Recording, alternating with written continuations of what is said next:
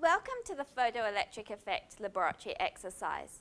In this laboratory exercise, you're going to be making use of the photoelectric effect to come up with a measurement of Planck's constant.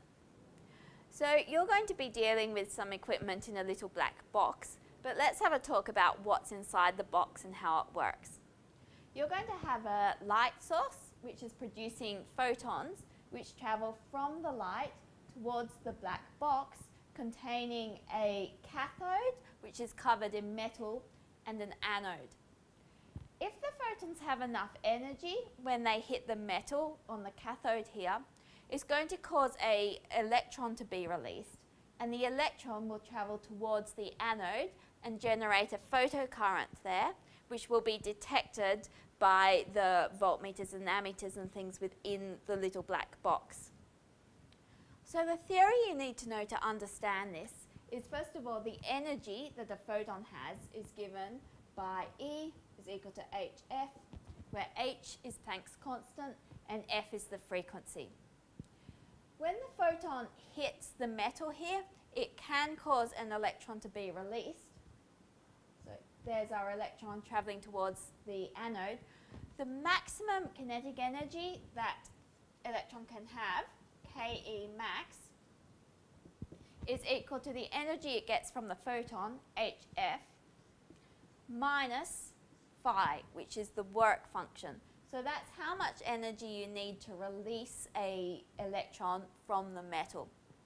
So this is the maximum kinetic energy of the electron here.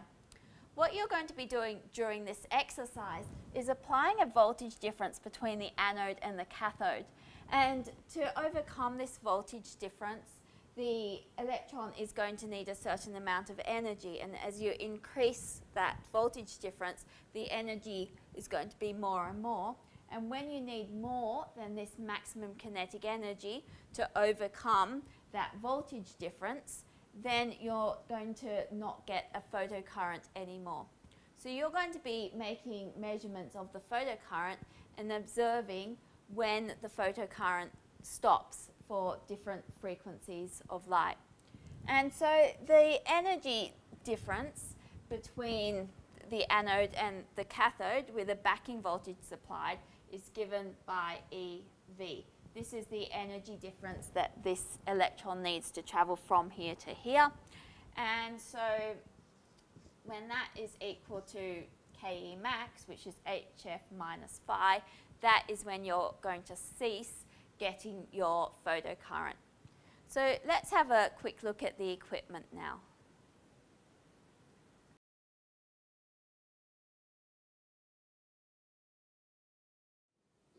So this is the equipment that you're going to be using for this experiment. The power supply is to power the light. So you'll be using the AC power, and you can adjust the intensity by adjusting the voltage here. So the light just slips into the back of the photoelectric box. When the light is turned on, you should make sure that one of these filters is between the light and the photoelectric box, because the light is quite intense, and over time this does damage the cathode. So in the first part of the experiment, you're going to be using these apertures to vary the number of photons that are travelling from the light into and hitting the cathode inside this photoelectric box. So you'll be placing these between the light and the photoelectric box. In the next part of the experiment, you'll be changing the different coloured filters so that you're changing the frequency of the light which is reaching the photoelectric box. Throughout this experiment, you should have this switch here set to experiment 1A to E. This box allows you to adjust that backing voltage and measure the photocurrent so that you can observe when the photocurrent first drops to 0 and make a recording of that backing voltage. I hope that you get an accurate value for Planck's constant, and that this experiment teaches you a lot about the photoelectric effect and properties of light.